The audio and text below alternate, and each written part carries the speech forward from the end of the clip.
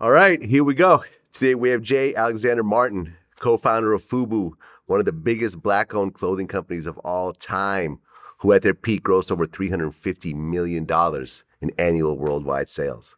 Welcome to Vlad TV. Oh man, this is crazy. This is a long time coming. Yeah, man. We've known about each other for a while, but this is the first time we're actually meeting. Yeah, that's crazy, right? This is your first time here as well. Yeah. So I want to get into the whole story. Let's start in the very beginning. Let's go. Born and raised in Queens, New York. Mm-hmm. Your dad has an interesting story. He worked for the Depository Trust Company his whole life. Mm-hmm. So I actually looked them up. They settle hundreds of trillions of dollars Facts. of basically transactions worldwide. Mm-hmm. Hundreds of trillions of dollars. Mm-hmm. Yeah, so I knew about money way back when. Oh, yeah. Real money. Real money. Real serious money. And I guess your dad started as a clerk. Yep. And worked his way up to Vice president. Vice president. Yeah. Exactly. Yeah. And your mom had a secretarial business. Yep. So you kind of grew up in a family of entrepreneurs. Yeah, and it's funny you add that. I was actually adopted. So Right. I got adopted into that family. So actually it was a blessing in that case. You know, you have two, well-to-do, really working hard, all about work and push and entrepreneurship from day one. Okay. What was the whole story behind the adoption? Because you and your brother were adopted? No, actually, I was just adopted. I to be honest, it's really weird because I know I have brothers and sisters out there. I just don't know who they are. No, I'm not going to probably go look for them because I'm very happy with the family that I have now. I really appreciate where I'm at and how they raised me where I am today, Absolutely. Okay, so you're growing up in Queens and you actually met Daymond John in 6th grade. Mm-hmm. 6th grade. Okay, and then afterwards, Carlton E. Brown. Mm-hmm. You guys met them. Basically Carlton was Daymond's friend prior to because Daymond lived maybe a block and a half away from Carl. I lived about maybe 4 blocks away from Daymond, but we met in school. Yes. Okay, and this is 3 of the co-founders Yes, 3 already co-founders. knowing Yeah. each other Already know each other. early in Right. school. Okay, and I guess as a kid you started working at the mall. Mm-hmm. Well, like any other kid that time, you either get a job, a paper route or something like that. But I chose to kind of go to the mall and try to get a fashion job. Okay, and you started buying clothes with that money. Yeah, I saw you because you had to be what they call "quote unquote" fresh. Right. Back then, if you wasn't fresh, it wasn't good for you. You know what I mean? Okay, so you're working at the mall to get fresh, but a lot of times people take the shortcut, right? Because you work at the mall, you're making minimum wage, and you pay taxes, so that check is really small. And a lot of guys say, F all that, I'm just going to hit the streets and make that fast money. Right. But were you ever tempted to just say, screw this mall job? And No, actually it's funny because no, not at all. I was never tempted in that respect because I had a certain drive that I knew I wanted to do something different.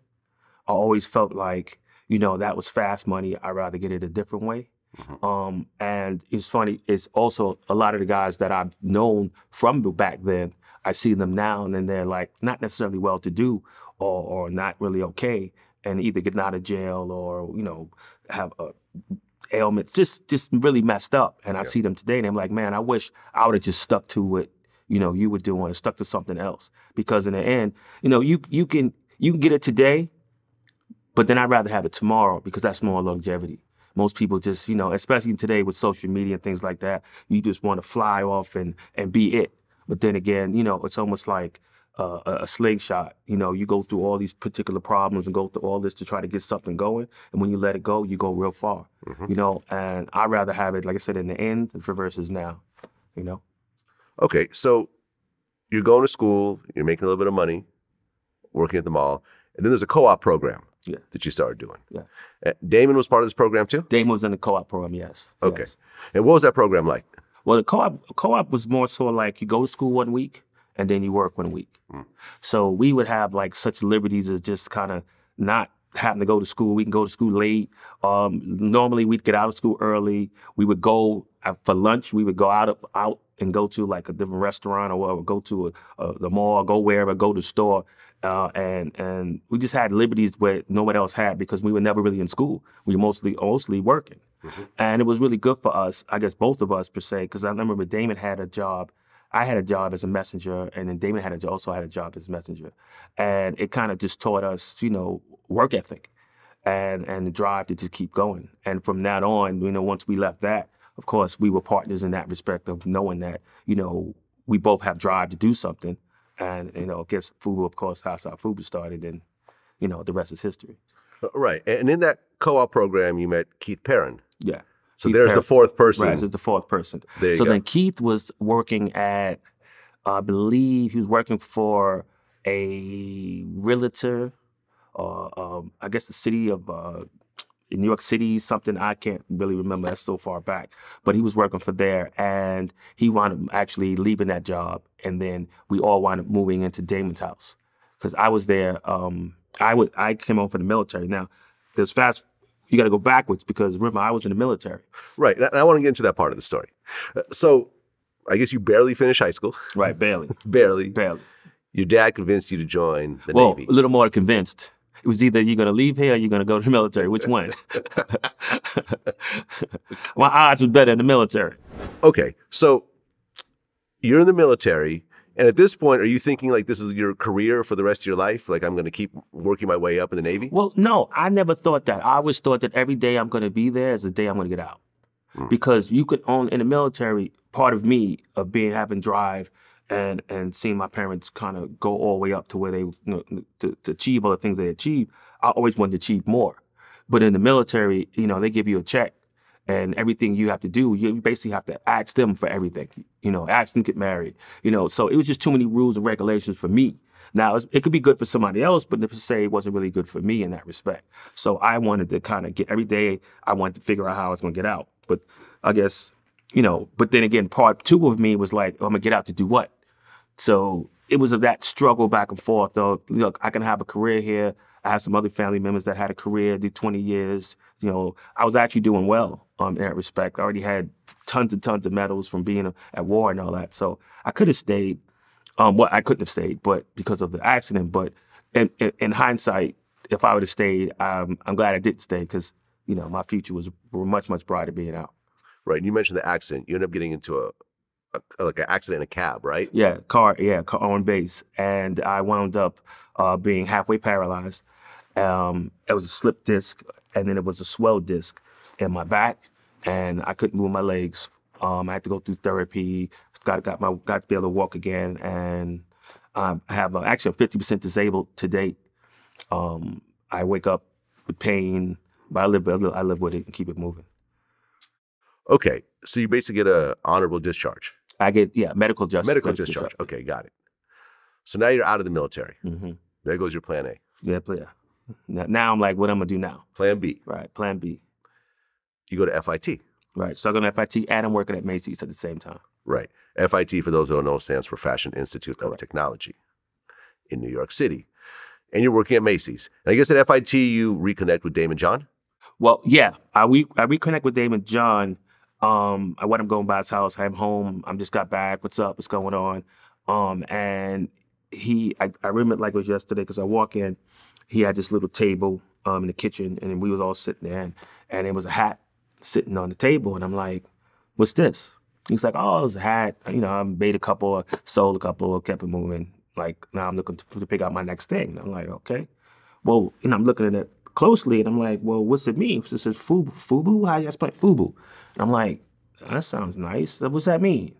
And I was like, "Oh, well, what's that? What you doing with that? What are you doing?" So I'm like, "Well, FUBU, I like it. All right, well, let me turn it into a clothing line." So he's looking like I got 4 heads and 6 arms, and I'm like, turn it into a clothing line? He's like, how could you turn it into a clothing line? Well, I'm going to FIT.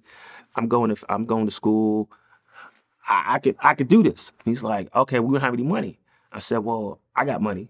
I had $6,000. I kept $1,000, bought some clothes, and gave him $5,000. The rest was history.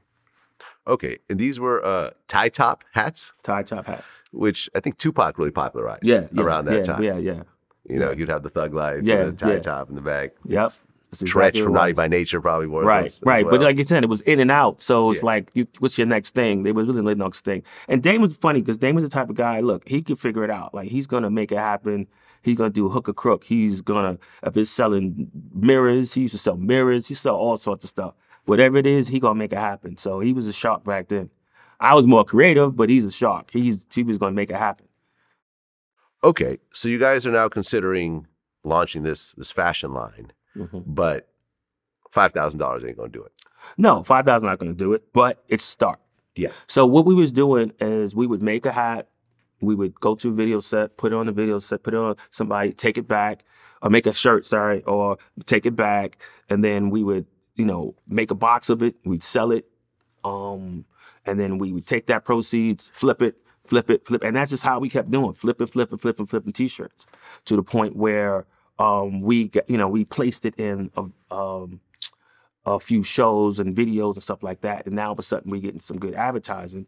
We know LL, so I wound up. It's a funny story. I could tell you a story about LL. So LL used to be in a rap group.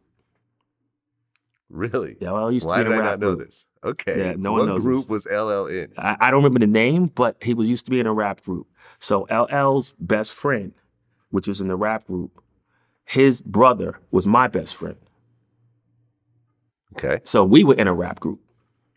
So LL would come and try to teach us how to rap and stuff like that. So that's how LL became friends with us regarding, you know, and helping us later on down the line as far as FUBA was concerned. Yep. And I'll get into that part as well. Didn't Daymond John mortgage his home for like $100,000? Yeah, so Daymond mortgaged his house, right? We used that for another seed run. Okay. And because I wound up telling them, look, we got to go to this thing called the Magic Show. Once we went to the Magic Show, we got a whole bunch of orders, you know, hundreds of $1,000s worth of orders. And I was like, yes. But then again, we have no way to produce it.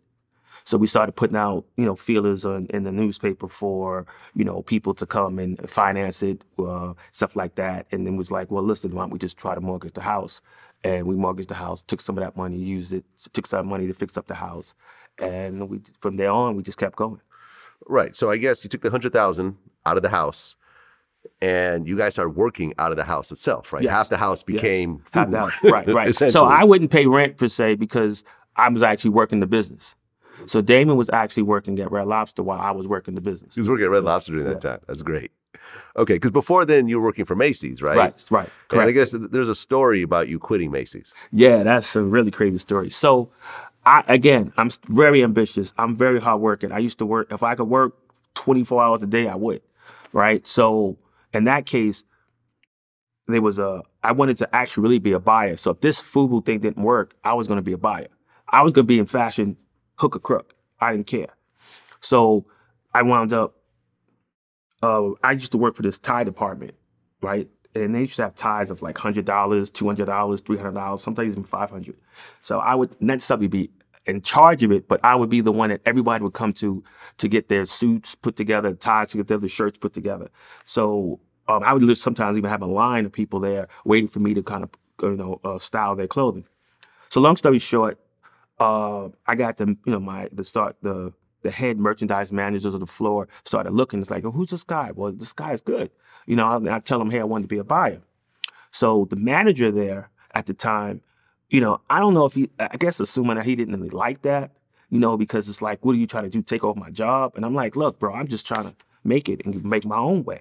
So long story short, one day he comes in and says, I need to talk you through, you know, come to the office. So he tells me, hey, listen, I found this tie and I think you was trying to steal it.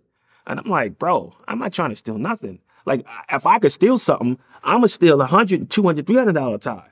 I ain't gonna steal the tie that's on sale. It's $9.99 as it is, on sale, plus my discount. It'd been like $3.99. Why would I steal that? Like, it just not making any logical sense. And he was like, well, I have to write you up. I said, if you write me up, I'm not gonna be able to get in the buyer's program. Please, look, I'm telling you, bro, I'm not trying to steal something. And he wrote me up anyway, and I quit. I said, the next time I come back in Macy's, I'm gonna be selling to you. And then I went all in into working with FUBU. Okay, so you guys go to the Magic Show, you get a bunch of orders, like $300,000 worth of orders, right? So now you guys are trying to, you know, make these orders and so forth. And I guess your mom suggested to advertise in the New York Times? Actually, Daymond's mother suggested it. And also one of my friends has suggested it. So we were both kind of all thinking the same thing of why don't we just go, you know, put an ad in the paper and and maybe somebody would come in and, but again, we got a lot of shiesty people because, order purchase financing is really for sharks as well. So they want to come, they see blood in the water, or you need money for orders, and all of a sudden, it just didn't work out right. But there was one company that actually made a little bit of sense that we actually entertained, but we didn't work with them the first time. We started working with, actually we worked with them the second time it came back around when we worked with them, which was Samsung. Okay, so Samsung is an electronics company. Why would they invest in a clothing company? Well, they have a textile division, and basically they came okay. on as a distributor of us, and they was able to get us, because we had such a buzz at that time. We had LL, the hottest guy in America, probably even globally at that point, and it was just holding back the reins. So we didn't really get it out to everybody, but everybody could see it, in videos and see it here and see it there, but they couldn't buy it. So when Samsung came in, they had distribution, warehousing, and they came in as that to where we can actually now distribute to everybody. And they had salesmen and all that. So we didn't have that. We just had us. Yeah. Okay. How much money did they invest at that point? Well, it's not necessarily mostly investing. It's more so just giving us the credit to be able to buy the goods, to be able to sell. Got it. Right. Got it. And was it around that time that LL Cool J did the Gap commercial? Yes, yes. And that really blew everything off. Okay, so tell me about that commercial. So that Gap commercial was the funniest thing ever. And actually it's in textbooks. It got us at museums, 4 museums. So I salute L. I appreciate that from day one for what he's done for us. And so basically, he came to us and said, hey, listen, I got a deal for Gap. Gap wants to come in. They were looking for a person to come in and make them cool. So he said, well, listen, I'm working with the company, but I'll do it, but I have to be able to wear my own stuff. And he would say, like, okay, nobody cares, because they figured, who's this little brand? They don't know any better, right? But L took it the next step. He didn't know or just wear a hat. He turned around and put it in the actual lyrics, which they didn't understand because, again, it's a cultural difference. You don't know what we're saying. You just know it sounds good because it rhymes, So he did that, and a couple of heads rolled after that. But again, they wound up airing it again because it was just that impactful, and it helped them so much. So, 20 years, 20, 30 years later, I think that really they should come back to us and say, let's do it again. So LL basically did a commercial for one clothing company and snuck in another clothing company in that same commercial and shouted out that smaller clothing company in the bigger clothing company's commercial that he's getting paid for. That's getting paid for. Genius. I couldn't pay for that advertising. No, you can't pay for that. So people got fired at the Gap over that? I don't know if anybody got fired. I just think I don't think they got fired. I think that in the longer run, when you think about it, they wound up doing a really good job, but it's definitely a case study for everyone to see. It's definitely a case study at this point. It's interesting how you fast forward 2022 and now Kanye's working with the Gap. Right. He's kind of like the first rapper, I think, since then that they've worked with again. Exactly. We'll get into that story later on. Exactly. Okay, so is that really what launched FUBU into? Between the Gap and Samsung, is that when it became kind of like a big, I think real that company? Yes. That's when it really became a real company because at that point, we're just feeding ourselves hand to mouth. Like, we don't have distribution. We can't get it. We can't, if we get an order of 100,000 pieces, we can't fulfill it. So it just took us and made us an official company. Gave us an infrastructure. And a lot of times, as a small business, you don't have that infrastructure. You can't scale. And that aggregating was ability to make us scale. Got it. 1998 rolls around. Is that when FUBU reached its peak in terms of sales? No, I think we around 2000, 2002, 2003. Okay, right around that time. So you guys just kept building up year after year after year. Yeah. And you hit $350 million? Right. So we were doing about $350 million for good 10, 11, 12 years. Easy. Okay, starting around what? 2001, 2002? Starting around 1998, 99. Like Got that. it. So around 98, that's me reaching that 350 globally. And you guys are now expanding globally as well. Yes. It's not just globally is not the word. And we're still global to this day. I mean, were the global sales early on? I know later on things changed, but around this 98, 2002 era, was the global sales overtaking the U.S. sales? No. I believe the U.S. sales were still the highest. Got it. Yeah. And I mean, I always assumed from the outside looking in that LL was one of the owners or investors. Or no, we gave him a piece. Yes, so he got a piece. We had to like, look, thank you. Here's something. We definitely gave him a piece. I mean, it's class B, class C stock, but it's still, look, here's something, man. Thank you for whatever you've done. All of you done. Got it. You personally, when did the money start to pour in? I started making money day one. No, but I mean real money. Real money. No, real money. Real money My first from day check one? was $1 million. Okay. Not day one when you first launched. I'm just talking about what year. Oh, okay. Yeah, what year did the $1 million for you come in? Oh, what year? Sheesh. Okay, so 1992, 3, 4, 5, 6, 7, 97. Around 97. 1997. Okay. How'd you spend your first $1 million? I bought a house. I bought some Cartier glasses. Right. And I redid the house and couldn't even sleep in it for a year. I was living in hotels for a year. Because you were remodeling. Yeah, remodeling. Okay. You started buying cars. Oh, definitely. I have 4 or 5 cars. Started buying watches. Do I? I still got a few. But yeah, no, I was crazy. I bought so much diamonds out. I had diamond belt buckles. I had 10 karat watch, 10 karat rings. I was ridiculous. Right. Living way above. It made no sense what I was doing. You had a black card. So there's no limit. I had the first black card. The first black card. Yeah. I probably had the second one. Okay. Yeah. To the point where you go out and then you put your black card up and people would look like, well, what is that? I'm sorry, this is fake. Go ahead and run it and see. Yeah, go ahead and run it and see. Yeah. I mean, because you actually said that over the last 25 years, you've squandered close to $8 million on things that are irrelevant. Yeah. I wrote a book called Money Makes Me Crazy, and along with another gentleman, Ted McMillan. And it just basically talks about how, some things they don't really make sense. And you're doing things basically for marketing, you're doing things for pleasure, but it doesn't really make sense. Mm-hmm. You come up in a world where you don't have, and then you overcompensate when you do have. Yeah. And we have to stop doing that. People just have to stop doing that. Money, you have to really understand money before you get money. True. You have to understand what money could do and what money can't do. Your money can't make you who you are. You have to be who you are. Mm. And a lot of times people take the money and they want to show off and do all this stuff just because they want to paint a picture of who, or what a video looks like or what social media looks like. And again, that's just not what you're supposed to be doing. Right, because you had mentioned that you were spending $20,000 a month just on clubbing. Yeah, on clubs. So you just buy bottles and tables for... Well, yeah, I would open the bar. Every time I'm in a club, I would open the bar. Like open the bar. You would? I would just open the bar. So everyone would get free drinks off of you. Right.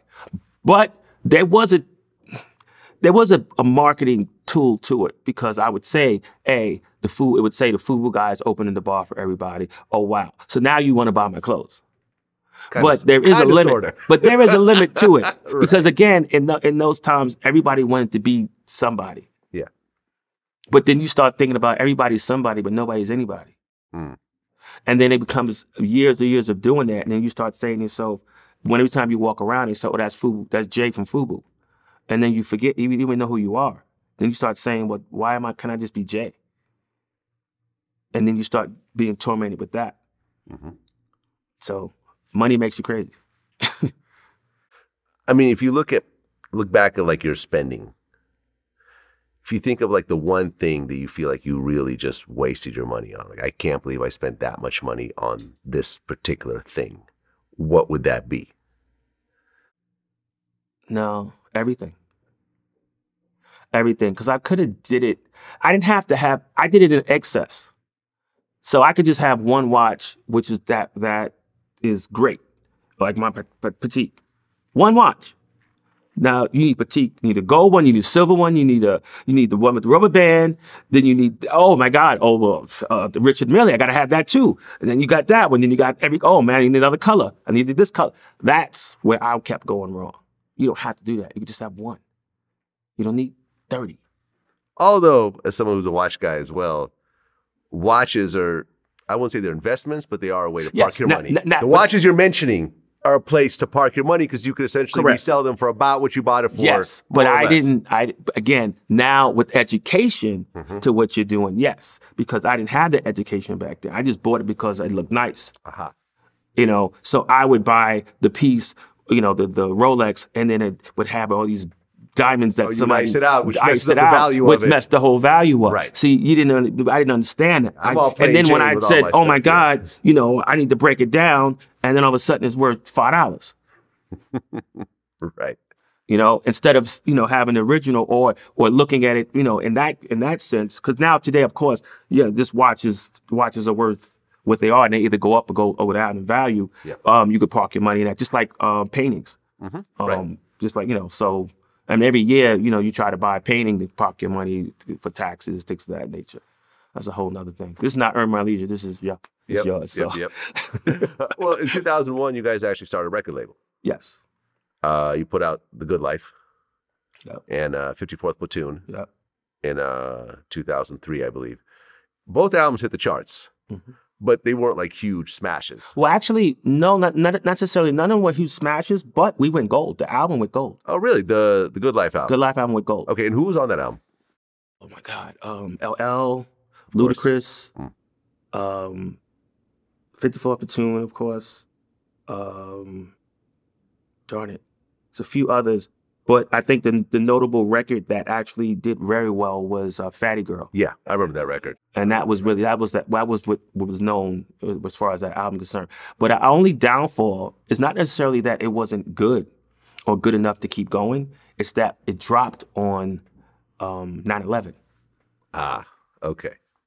Yeah, I looked up Fatty Girl's LL Cool J, Ludacris, and Keith Murray. Yeah. I remember that video. Yeah. Cool video. We were all through all of that video. Right, I remember. I remember. And was there a reason why you guys stopped with the music after the 54th? Well, we stopped with the music because, of course, 9/11 kind of had music dormant and everything dormant for a little while. But we had gotten to a little situation with Universal, which was our partner, and that. And what happened was we had some clauses that they actually broke. So we wound up owing them money, and they wound up owing us money, and we just dissolved it altogether. Got it. So by 2003, and I mean, this is according to Daymond John, it seemed like FUBU started to get oversaturated. He said, let me just quote him. Sorry to interrupt you. I just want to quote what he said. He said, the biggest mistake we made with the brand was buying more inventory than we needed. That was around 2001. That's part of it. It's not the be end all. But again, there's a lot of things that contribute to that. I mean, time, you know, saturation, not just us in the market, saturation of other brands in the market. You know, our clothes for people, and this is my viewpoint, and my viewpoint more so is the fact that people always looked at us at a high level. And then what in this business, you know, it's called volume. And a lot of times you want to sell. And you drop your price, you drop your quality, and you start selling to certain discounters directly instead of them getting it after the fact. And after a while, that's the saturation that he's talking about, because that's basically what it was. And then people can if you could stay up here at a higher end, then it doesn't matter what's going on, because not that everybody can get it, and that keeps the drive for that particular product. Right. I mean, because when you look at FUBU, I believe that it follows the footsteps of Carl Kanai, and before them, Cross Colors. First of all, give him all respect, forefather. Yeah. Yes. Yeah. And, you know, Carl Kanai came from the Cross Colors, you know, Family Tree. I mean, Walker Ware was around during that time as well. And, you know, Complex. I mean, not complex, but Echo was sort of Echo is after us. After you guys. Yeah. Okay. Echo's after us. Okay, got it. But before you guys, like I said, Carlton was big. Cross Colors was big. I mean, Cross Colors, I think, was the first black-owned brand that got into Macy's. Yeah. And you eventually got into Macy's. Yeah. So that and actually, promise you made, more than Macy's, we were in the window of Macy's. Right, exactly. Which is never heard of. Which is what you promised that guy exactly. when you were quitting. Exactly. How did that feel? To be like, boom, look. That's the first time that I felt in my life that I say what I say and I do what I do. There we go. So by 2003, was that when you guys started kind of pulling away from the U.S. market and sort of focusing on other countries? Well, I'm gonna set it straight. Part of that is right, but part of that is wrong. Part of it is the market here started pulling away from us. Okay. And I think it's time for us to, as far as a brand, to start really realizing that. Because again, things change. It's like any business. Business goes up, business goes down, bell curve. So at a time, there's other brands out there. People are getting older, younger. We're not really going for the younger person. We're still stuck in our head that we're just going to do what we want to do. And we suffered for it. Okay. And you guys started focusing on other countries, Saudi Arabia, China, Korea, Japan, South Africa. Is that pretty accurate? And how were those markets in regards to how they accepted FUBU? They love us. They loved us and still love us till today. They don't, for instance, if you make a simple hat, FB, you put on it, nostalgic. Like for her, here, it's nostalgic. For there, it's every day. It's all they want to see. They don't want to see anything newer. They want to see what that FB, that classic look. They don't want to see anything else. And for here, after a while, you start seeing this classic stuff. It's after a while, it's like only time I can wear that is if I wear it at a 90s party or 80s party. You know what I mean? Yeah. So we had to learn that the hard way and start creating newer designs, newer fashion, and that way we can kind of get back into the marketplace. And from then on, now we're pretty cool for now. Right, because even by 2009, you guys were making like $200 million a year. Right. So yeah, we're still making money. Right. We never stopped making money. Got it. Right. Got it. And I guess 2009, that was the same year that Daymond John joins Shark Tank. Shark Tank. Right. How was that?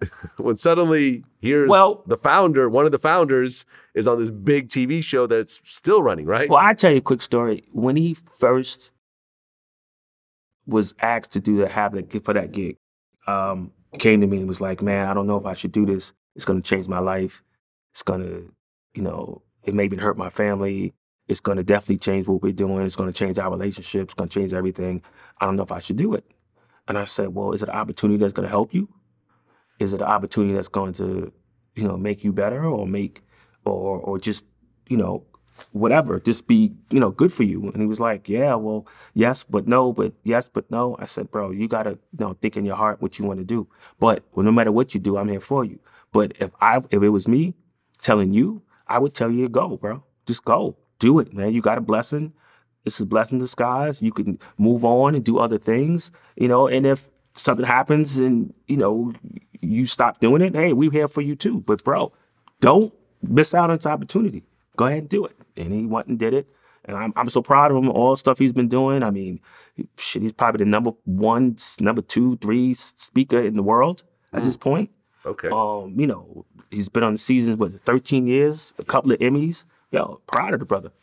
How does actual investments? 'Cause I don't watch the show on a regular basis. Like the companies he invested in, overall, did any of them really blow up or? I'm not supposed to talk about that.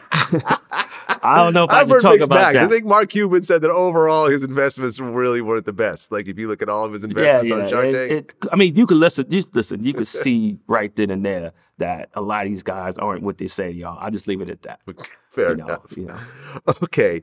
2010, you guys actually relaunched in the U.S., calling yourselves FB Legacy. Right. Okay. Did that make an impact when you did that? No. Why is that? I don't think the U.S. was ready yet. I think it took us another 8-9 years to actually come back again. But we had to come back and get co-signed. You know, we had to come back with Puma. We had to come back with Forever 21, collaborations, things like that. And now we're back in the marketplace, and now we're doing it very well in the big one. Okay, and I want to get to that part as well. I just want to kind of get established. I'm here. I know. Yeah, it's 30 years we talking about. Exactly. No, it's fair. You know, for you to jump around, you know, in your, you know, train of thought. I just want to point out, in 2013, Virgil launches Off-White. Mm-hmm. Did you know about Virgil back then? No, you know, I'm not going to say this. I'm going to say this. I'm the type of guy, I mind my business. You know, I'm the type of guy, I believe in, well, back when we had toll booths, I would drive down the highway, and if I saw that it was packed, I would jump off and get off the exit and keep going somewhere else. Or I would come up to the toll booth and I would look to the right and see there's nobody there. I'm not the type of guy that's gonna jump on the line and do what everybody else is doing. I'm the type of guy, I'm gonna have my own vision, my own thing. Mm-hmm. So I never care too tough about what somebody else is doing. Although I would keep an eye out, but I don't really care what everybody else is doing because I know what I'm doing. And what I'm doing is God sent, and I'm gonna just keep doing what I'm doing. It's gonna work, and that's that. Right, because along the way, weren't you guys acquiring like smaller clothing brands as well? Yes. Okay, did any of them really pan out and blow up, or? Coogee. Ah, Coogee. Of course, Coogee. Okay, I didn't know you guys probably owned one that. of our biggest ones. Aha. Yeah. They're still doing stuff, right? Yeah, still have Coogee. Okay. Still doing it. Were they already established when you guys bought them? Yeah, we're already established, yeah. Aha. Yeah. Okay, so you guys got them after the Biggie Coogee sweater era. Right. Okay, in 2016, Solange dropped a song called FUBU. Yes. From the unsolicited. Right. And unsolicited, by the way. Right, from her album. She just did it out of, I mean, I was like, if this is happening. Well, she actually spoke about it. She said, I named it FUBU because I wanted to empower, and I looked at people who have done that in their own ways. I thought of FUBU, the brand, meaning for us, by us. What kind of power it had now and how normalized it became to wear that kind of symbolism every day. I remember reading stories on the product placement and seeing LL Cool J wearing a FUBU hat in a National Gap advertisement. FUBU exhibited blackness in any space on a huge global level, and that is what I wanted to do with this song. That's nice. You never heard that before? Never heard it before. That's nice. Yeah. And you'd actually touched on this before. By 2018, Puma came in and collabed with you guys. Yes. How did that work out? Oh, it was really, it did well. I think we were in about 20 Foot Lockers. I don't know the exact number, but we had a huge presence in Foot Locker, and it was a good thing. It was a good thing. I still have my Pumas. Okay. And then especially growing up wearing Puma. Yeah. And now all of a sudden especially you have a cooperation. Right. Like yeah, before Adidas, right. Puma was the breakdance sneaker. Right. Puma was it. Right. That's what we wore when I was breakdancing. Right. Adidas came, that was more when Run DMC started pushing. Right, when Run DMC switched up. I'm from Queens, so I should have been switched up and more. Yeah, but again, the Puma, they both were the same to me. The Puma with the fat laces was a very hip-hop thing in the very beginning, in the 80s. It started it. Right. And then that next year in 2019, you guys partnered with Forever 21? Forever 21. Okay. How did that work out? Oh, that was fantastic. I mean, that was beyond comprehensive. Our section was so huge. We went to, most of the locations, did in stores, presenting bunch of people outside. Huge, social media campaign. It was great. 2020, COVID hit. Mm-hmm. And the George Floyd incident sort of triggered the whole Black Lives Matter movement. Mm-hmm. And you guys actually got involved with that. Right. We got involved with it for a second. As of now, we've kind of parted our ways due to unforeseen circumstances in respects to, things going on. Right. But, you're talking about all the money drama, right, the $10 million disappearing, the multiple mansions being bought. How did you feel as a company that you partnered with and you're seeing this kind of thing? It's disappointing. It's heartbreaking, discerning, because, again, we have 30 years of what we've done. Yeah. And to and to break it down in 1 second by having, you know, collaboration with you, I can't have that. Yeah. I can't have that. Oh, and again, I don't know if it's proven or not proven. And I'm never one to jump to a conclusion until I see 100% facts.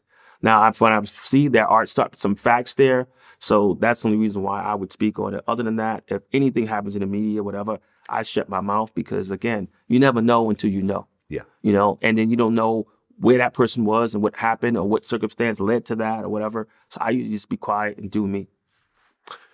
Well, you know, I touched on Virgil before. In 2021, LVMH bought 60% of Off-White. And then, unfortunately, the next year, Virgil passes away. So I'm sure that he probably knew what was coming and he wanted to set his family up and so forth. When you look at what Off-White did, you know, with Virgil becoming the artistic director of Louis Vuitton menswear, selling off the company, still very viable of a company. Is this what you kind of talked about being at a high price point and being able to survive a longer amount of time by being more of a premium brand? Whereas other Black-owned brands, you know, kind of stumbled at certain points, including, you know, you guys, Carlton, Cross Colors, you know, sort of the history of important Black fashion brands. It seems like Virgil kind of broke that mold a bit. Yes, and that's very commendable in that respect because he was able to come across as high-end to where we were moderate. You know, and I remember stories of people coming up to me saying, "Oh my God, I used to wear FUBU and it was so expensive." And I'm like, "Was? I don't remember being that expensive. I thought it was moderate." You know, because it was, you know, but you know, if you look at the Gucci's and Pradas and all that stuff, they have outlasted everything and transcended beyond time and respects. You know, for us to have 30 years and then we have to start all over again to kind of get to that peak again, which is weird. I believe it's just psychological in how people look at fashion and look at urban brands just because it happens to be a Black person.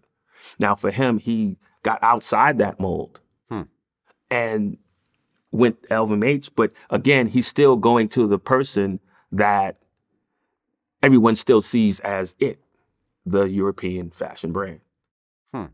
You know, so now today, I just went to Harlem Fashion Rose, a 15-year event yesterday.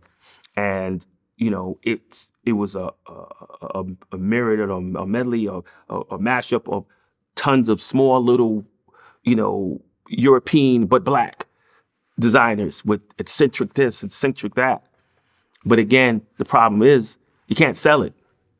So we're in a catch-22 when you really understand the business of you making something that's so avant-garde and so crazy and so wow, but you can't sell it. So how are you going to have a business? So for us, we were able to take clothing and make it sellable and sellable at a better price in volume. Okay, because when I think like of another Black-owned fashion brand that really kind of broke the mold, in this case it's accessories, is Telfar, which is like a vegan leather bag company that has kind of a slightly lower price point than like a Louis Vuitton or a Gucci, but they're in such high demand that you have to like wait a year to even get one of these. Well, there you go. You got to wait a year to get one. Yeah. So now it becomes special. Right. Or you have to go to the resellers, and I'm sure that price is cranked up. Correct. You know, I mean, it's interesting because it's just analyzing how certain brands continue to do well. Because Gucci wasn't always a hot brand. No. At one point, Gucci was sort of starting to get kind of played out. But then they opened it up just like a club. A club is a hot club, and when it goes down, what do? They bring in the bottle girls and the urban crowd because that's when it's going down, and that's when you make the most money. And that's just how it is. Right. You know, I look at, for example, like a Dior. I personally feel that Dior needs to pay Pop Smoke's family like $100 million because before Pop Smoke was talking about Dior, no one was really checking for Dior like that. But see, that's what I try to tell people. You know, you got to mind your business. When I say mind your business, if you're going to be strategic by placing things in certain records, go get a deal first. Go have a manager that can look out and foreshadow and forecast what the next things are going to be. Get a deal with them, get a piece of the company, or take a company just like LL did and say, hey, listen, let me help build this brand with you. mind your business. No, you're just doing because it sounds good. Okay, and then you can't go back afterwards talking about give me some money. It's too late. No, they're like, thanks. Thanks. No, listen, I was in Paris recently, and I remember going, down Champs-Élysées, Boulevard, where all like the flagship stores, the Louis Vuitton flagship store, and it's like, I'm looking at the Dior store, and it has a line going down the block, and I'm like, this was not it 10 years ago. No. This was like, as someone who buys, designer clothes and accessories, Dior was not one of those companies I was checking for. I was going to the Gucci store. I was going to the Louis store. I was going to Burberry. Pop Smoke, I really single-handedly created a spotlight on this brand, and now everyone's wearing Dior. Mm-hmm. Lil Baby's wearing Dior. 50 Cent's wearing Dior. Like whoever the hot rapper is they're wearing Dior, and I feel it's all about how Pop Smoke are just shouting them out in a lot of his big records in the beginning. And then when he passed away, it sort of immortalized those records even further. Yeah. And Dior probably said thanks. Yeah, that's it. if they even know. If they even said that. If they even know. Because like I said, what has to happen is that people really have to start really being strategic on what they say and what they do. Yeah. Well, most recently, you launched a streaming platform. Yes. Which is on your shirt. Yes. For Us, By Us Network. Yes. Tell me about that. Oh my God, it's something that along with my partner Roberta Rush Evans, he was in the space of, I was in the space of distribution. He was in the space of production. We teamed up together to make this For Us, By Us Network. We're actually launching on September 15th, our first series, Side Chicks of Charlotte. Wait. Yes. The Side Chicks of Charlotte. I can't wait. Okay, so Side Chicks of who? Whose side chicks are they? Well, see, it's like this. Everybody has a side chick. Nobody's safe. Nobody's safe. Everyone has one. But we wanted to give that person, and some good women have side men. Yeah. But we wanted to give them a voice because, again, they're screaming out and they need help. They just want to explain and tell their story and tell them how, what it is and the fight between, should I tell the woman that I'm sleeping with the man? The fight where, or did I tell, the man that I'm, just all that. I don't want to call it drama, but it's drama. I mean, just by the name alone. Because the premise of being a side chick is secrecy. Right. And you guys are doing a TV show out of it. So. Right. The cat's out the bag. As I said, nobody's safe. You're no longer really the side chick. So the thing about anymore after the show comes out, like it's all out there. No. Well, the thing about it is, through the whole season, you're gonna have to guess who's talking about who and who's what. Okay. Who's the side chick? Who's the side guy? Right. I can't. You know what? I can't say this. Okay. We just started Side Chicks LA filming.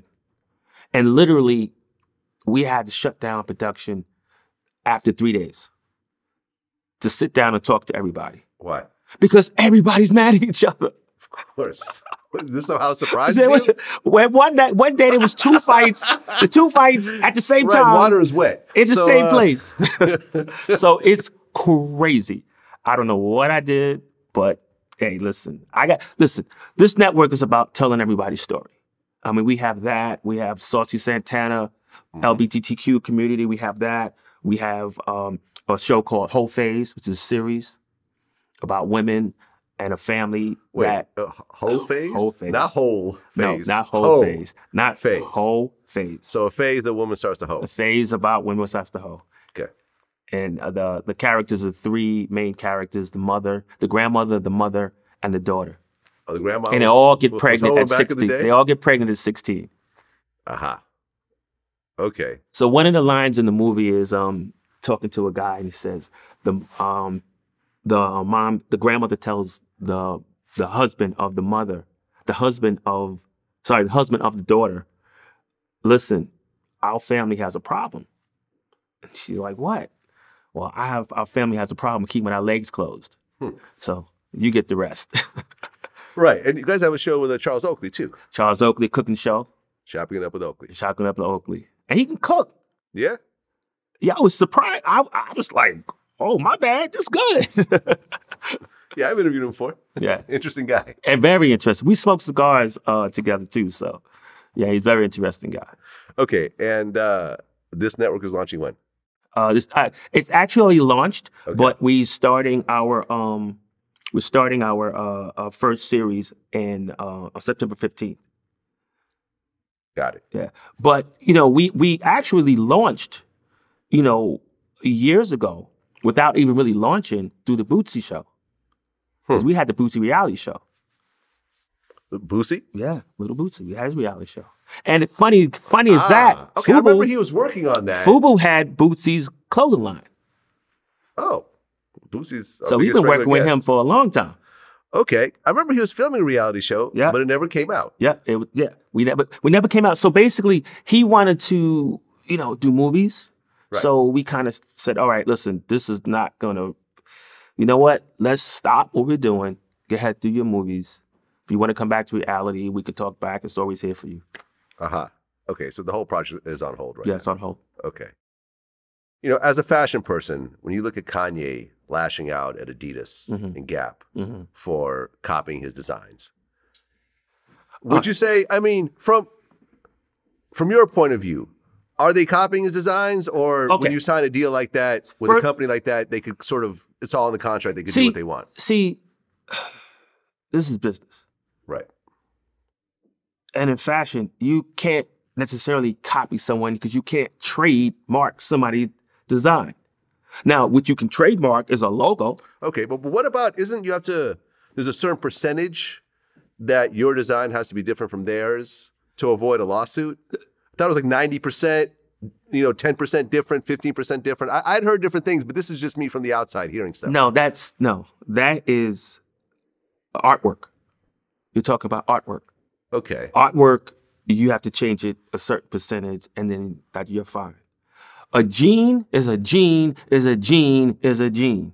Now, the only company that I recall that has something where you can't is Levi's, and you can't put the tab a certain way or can't do something a certain way or pocket. Well, you can't Other than that, you can't put a red bottom on a and you can't put a red bottom on Louboutin. Louboutins. Louboutin, right? Which you're wearing right now, literally successfully sued companies that made the bottoms red, which I thought was weird. I'm like, how can you really? But because trademark a color on a shoe after a certain amount of time, you can file for a patent or a trademark for that particular thing. Okay. But again, a gene is a gene is a gene is a gene. A t-shirt is a t-shirt, a t-shirt is a t-shirt. Now, a logo, if you took that logo and you use that in that form or whatever, then that's a problem. If you use 05, I'm suing you.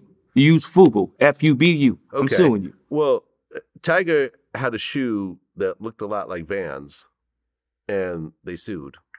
Well, here you go. And it's something that, they stopped the sale of that shoe. Well, it depends. It depends if they have a trademark or a patent on that particular last.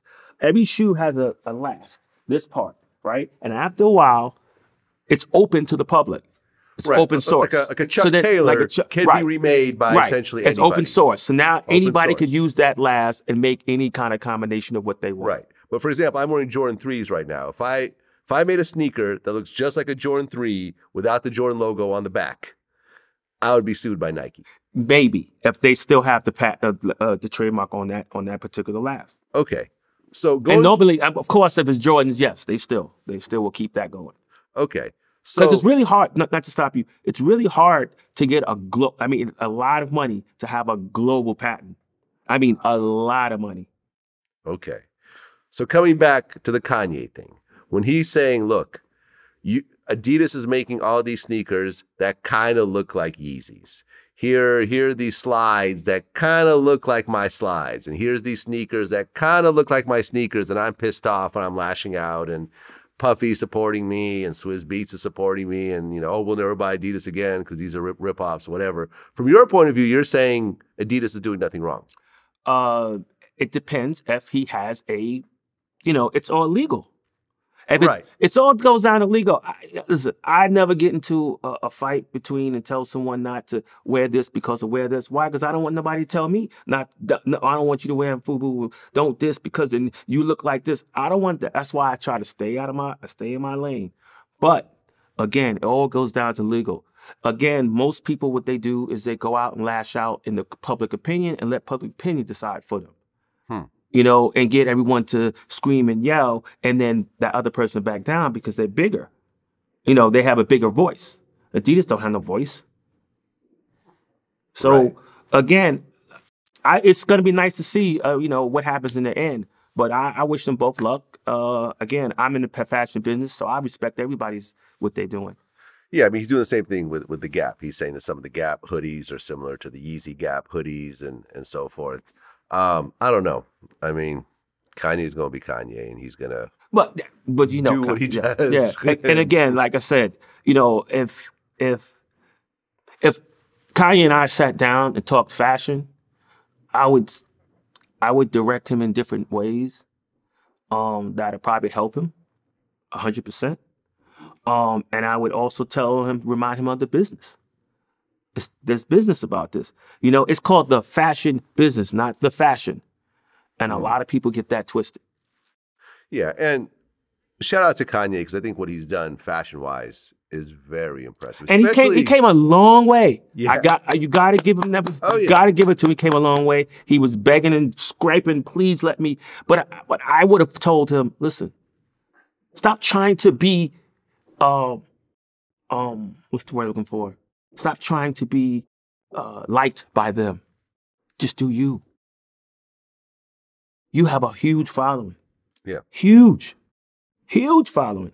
To the point we have some lines about him in some of my shows, you know, and huge following. Use that following, find out what those people want, and feed them a product. Yeah, I mean, what he's done with Yeezy sneakers at Adidas, I think is phenomenal. I have a lot of Yeezys in my collection, and I think what he's done with that by creating what I feel is almost like a new genre of sneaker in a way. Well, I think it could be bigger than Jordan. Possibly. Especially right now. You know, right now, everyone's still rocking Jordans from 20 years ago. No one's really rocking new Jordans. Right. No. You know, whereas a new Yeezy is still kind of a big deal. Right. And I mean, the fact that he pulled that off, because, you know, I mean, there was a serious conversation, like when he was leaving Nike, when he had the Yeezys at Nike, which everyone loved. It was like, oh, is he going to be able to pull this off at Adidas? A lot of people are like, not really, because people really don't rock Adidas like they rock Nike. But look what he did. You know, clothing-wise, I don't think he's really made a foothold yet in clothing like he has with sneakers. You know, I've tried on some of the Gap Yeezy stuff. It's not for me. But I don't know, maybe there will be a following for that type of thing. And it's funny, Adidas could make an argument and say, you're actually copying off of me. How so?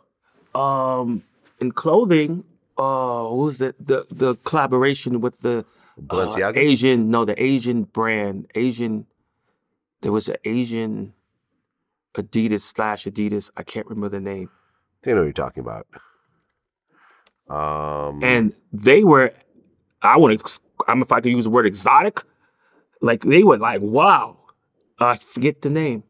Is it Yohji Yamamoto? Yes. So if you really want to say that could be the knockoff of that. Yeah, Y3. Y3. Yeah. There we go. That was the one I was thinking about. Yeah, man. Everyone kind of borrows from everyone else. It's interpretation. Yeah. When I go overseas, I go there. I stay there 2-3 months. I look around. I absorb it. I look on the internet. I see what people are wearing, and I interpret from I think what's going to be hot 8 months from now. That's what I do every day. Yeah. That's my job. I have to know what's going to be hot, which is hard. Yeah. I have to know from color, concept, logos, everything from design to conception. I got to figure that out and be right every time. Or if not, I have a whole warehouse full of stuff. So I have to interpret, because you can't. How many pockets could you put on the shirt? How many buttons? How many zippers? Like Louis Vuitton has done some ridiculous stuff Yeah. when it comes to pockets and zippers. and but- nobody. You have to understand when you go see these fashion shows and you see this most elaborate stuff. That's just for. Yeah. Oh wow! They're wow, not wow. actually selling. Nobody's stuff in the wearing stores. that. Yeah. Nobody's wearing it. I'm sorry. Right. You're not buying. And a that's bunch of how a company bears like that hang on your ours. shirt. Yeah. That's how a company like ours would make 350 million because everyone would be trying to make what they see on the runway, and nobody would buy it because it still goes always back to the actual buyer of the store, and the buyer has to buy stuff based off a region, based off personality, psychographics, demographics. It's business. Yeah, and it seems like fashion is one of the most treacherous, most difficult businesses to really navigate in. You know, because I remember I interviewed the founders of Cross Colors, and they Nice guys. very nice guys, but they told me how they ultimately, went out of business was they kept basically buying more and more clothes before they sold them. At one point, You believe your own hype. yeah. And their main buyer at one point was Merry-Go-Round. Yep, merry-go-round. Right? Who was, I remember it was like in my local mall, it was a Merry-Go-Round. Cheap, trendy clothing, not the best quality, but, Right. people bought it and they kept focusing more and more on Merry-Go-Round. The Merry-Go-Round goes out of business. And then So now they have all this clothes. warehouse full of clothes. And they have and no all place this to put it. debt. Yep. And part of the debt was tied to their actual brand name. So the name itself, Cross Colors, the copyright on it was tied to this debt. So when they couldn't pay back the debt, the company that lent them the money said, "We'll take that. We'll Thank take you." that. Yep. Now they just tried to come back was it last year? Yeah, no, I mean they Nordstrom, come back and they do, did a stuff. pop Yeah. up in Nordstrom, Okay, but they did a pop up in Nordstrom with the original looking clothes. right. So it's great, but again, like I said, even for us, It's all throwback. it's all throwback. So when are you gonna wear it? Yeah, at a 90s party. Because right, 90s Or 80s party. 80s party. At that. Or you could buy the same thing online that somebody held on for 20 years. True. It's a little old. but- Thrifting. Still, it's there. Yeah. Well, Jay, man, you had quite a life. Coming from Queens. And it's not over because, again, this media thing is big and I'm here to stay. Yeah, man. But what you've accomplished with a brand that continues to make money to this day, building it up to hundreds of millions of dollars a year. I mean, everyone at some point has a dream of starting some sort of clothing brand, whether you make your own T-shirt or you make your own hat or whatever else. But to actually go from that to building a real company. And that's what I've always said, like, to be a successful business person, the idea part is almost not as important as your ability to organize. And to execute. And manage. Yeah.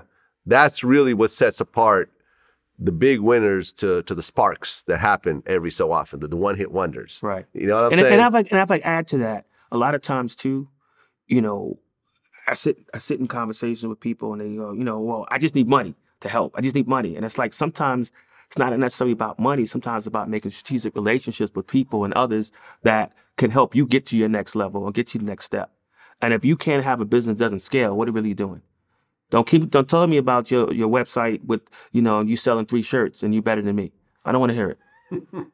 Right. Don't tell me about your one show when I have 4 series and 5 reality shows and a blockbuster movie coming out. Like, stop it. Like, I work hard.